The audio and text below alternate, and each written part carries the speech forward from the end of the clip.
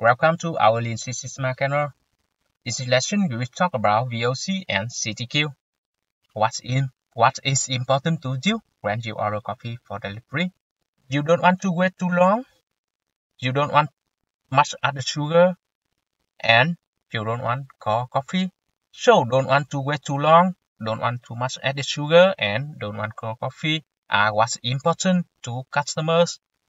But these are expressed from customers' viewpoint. Don't want to wait too long. Don't want much added sugar, and don't want cold coffee. These are what we call the voice of customer, or VOC. VOC are needs and expectations expressed in the customer language. The other example of VOC are complaint must be answered promptly. The invoice must be correct. VOC are needs and expectations expressed in the customer's language. Now, put yourself in the shoes of a coffee shop owner. So, what if you are a coffee shop manager? How can you make this work meaningful to your employees as they make and deliver coffee every day? You will have to translate them from the customer's language into language that your employees can relate to when they perform their work. Put another way, you have to translate the voice of customer into critical to quality requirements, or CTQs. So what are CTQs? What are CTQs? CTQs are performance characteristics of process, product, or service that are critically important to customers.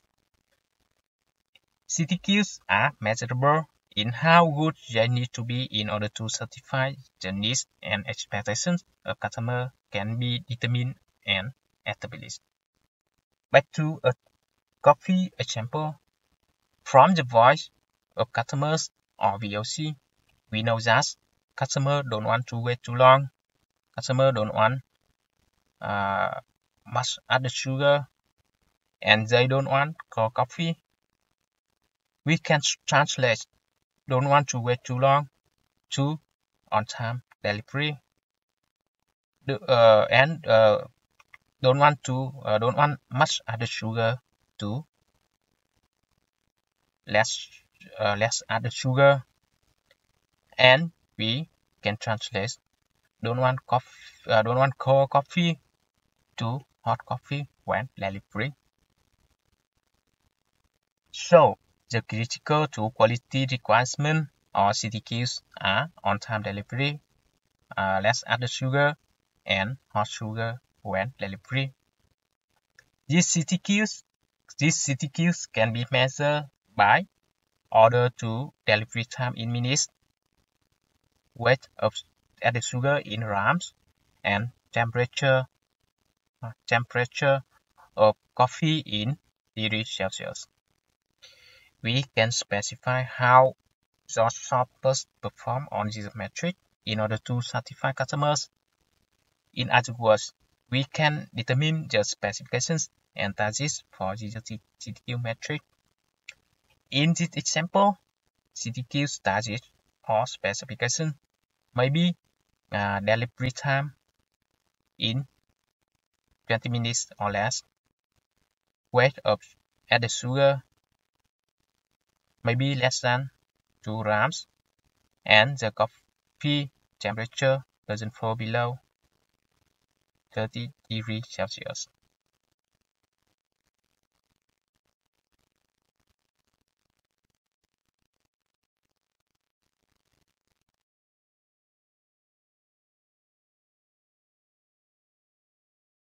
To recap, CTQs are performance characteristics of a process, product, or service that are critically important to customers. CTQs are measurable, and we can specify how good it needs to be in order to satisfy the needs and expectations of customers. If you are managing a process, you benefit from learning CTQs.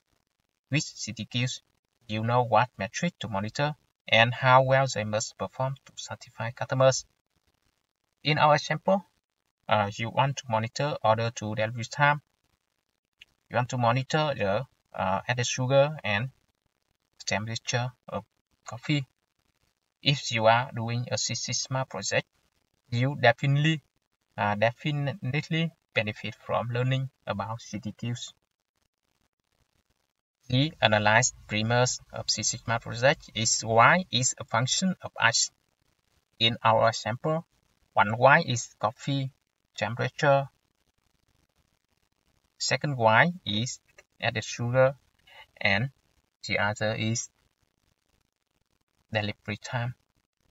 And X are all factors affecting coffee temperature, added sugar, and delivery time, respectively. Y and CTQs help you focus on measurements, analysis, and improvement efforts.